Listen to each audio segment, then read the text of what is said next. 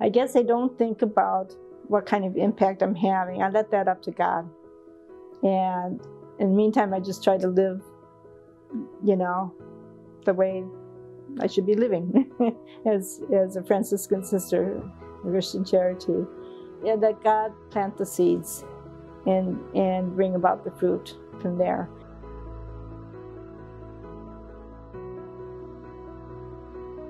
My name is Sister Mary Beth Cornelli, and I'm a Franciscan sister of Christian Charity, and our mother house is in Manitowoc, Wisconsin.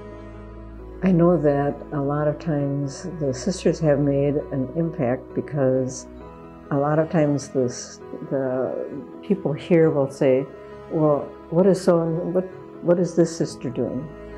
Where is she? Can I have her address? I'd like to write to her. You know, they want to know what's happened to the sisters that have been here. So they've had an impact on people. I love that because, like I said, I love Yuma. I could stay in Yuma my whole life despite not enjoying the climate at all. But I could stay here my whole life and not be disappointed just because, I mean, it's so wonderful to have the experience of loving and being loved. And it just feels like such a healthy thing because I love these kids and I know they know that.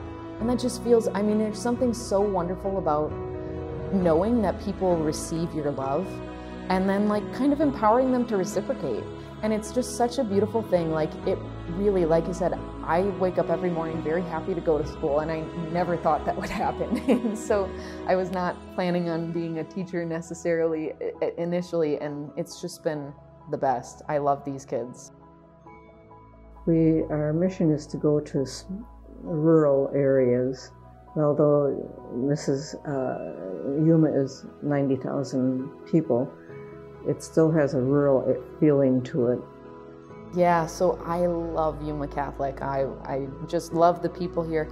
And I called my parents once and they were asking me about Arizona and stuff like that because my parents live back in Wisconsin where our mother house is. And I said, to be honest, I don't like the landscape, I don't like the climate, but I could stay here forever because I love the people. That's my favorite thing here is the people. It sounds cheesy, but they're warmer than the climate. They're just so welcoming and warm and just honest, and like what you see is what you get. And it just makes me like, I just really love being able to be here. And I thank God every day for that gift. We said in the beginning, what did God create?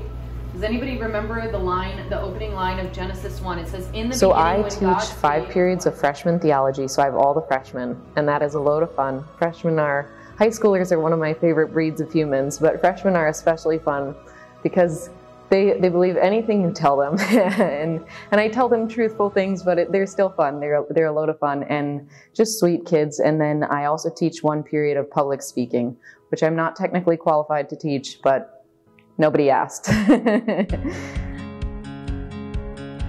My favorite thing of all is that I coach, and so I was asked my first year there at Yuma Catholic, I was asked to be the track coach because they'd see me out running. So come on over, ladies and gentlemen. We're gonna have you gather, and if you want to sit in a circle, we need to have a little meeting. And I'm not necessarily hugely qualified to do this. I ran cross country in college, but that's distance, and track is mostly sprinting. But we've got a good team, like a lot of kids out. I think last year our roster was 70 kids.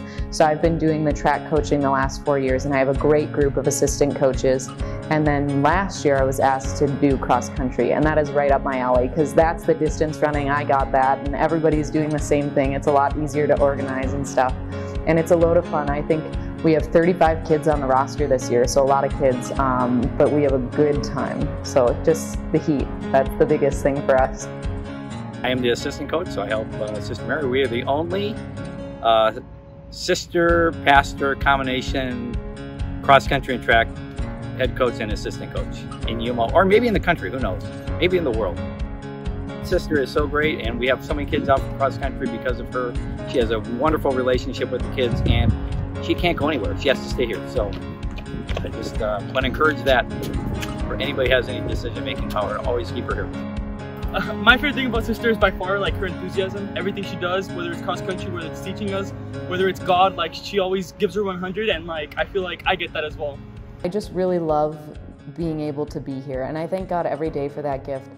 Just like the gift of the people in my life, I think, is really the biggest thing for me.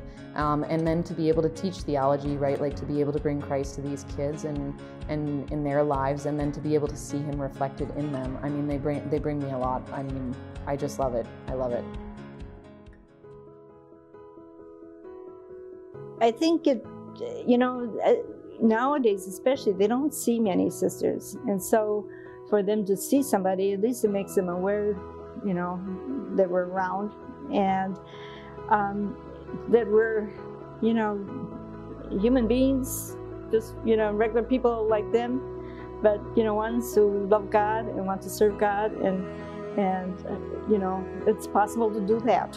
And, you know, so hopefully, you know, you never know what kind of seeds are planted in them, or just the kindness that we can show them. And, you know, we just want to show them, in a sense, who God is, and, you know, by showing them the kindness and mercy and love that God has for them. I think that people think it's very important to be here for, you know, that we be here. I think they would miss us very much if we weren't here, because I think we add a sense of Christianity and of Christ and Christ's presence that they would miss. Maybe not by what we say, but by what we do, in our act, you know, just by who we are. I think it's really important, just in the sense that I didn't meet my first sister till I was a freshman in high school either. And I get, like, growing up, we're just growing up in a different era than our parents or grandparents who just grew up around sisters all the time. And so I think it's really important for us as sisters to be present, and like I said, beyond just the classroom. I think it makes a difference to be a presence in the community, that the community knows that we're there. And that's why I really value, like, we wear a habit, in the sense that people recognize us, just like a policeman or a fireman, and you know they're safe.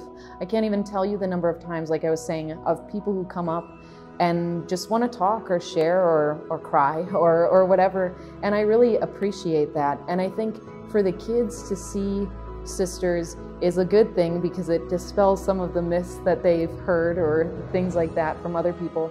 But also, I think just to be human, right? Like to see that one of my kids made me a bumper sticker that says, "Sisters are people too," right? And like that idea that, yeah, like we're human just like anybody else. We like to have fun, we make mistakes, right? Like all of those things, and to see, but you can still live a life dedicated to the Lord, and God is enough, that you can still be so like filled with joy and things like that. I'm happier than I ever thought I could be.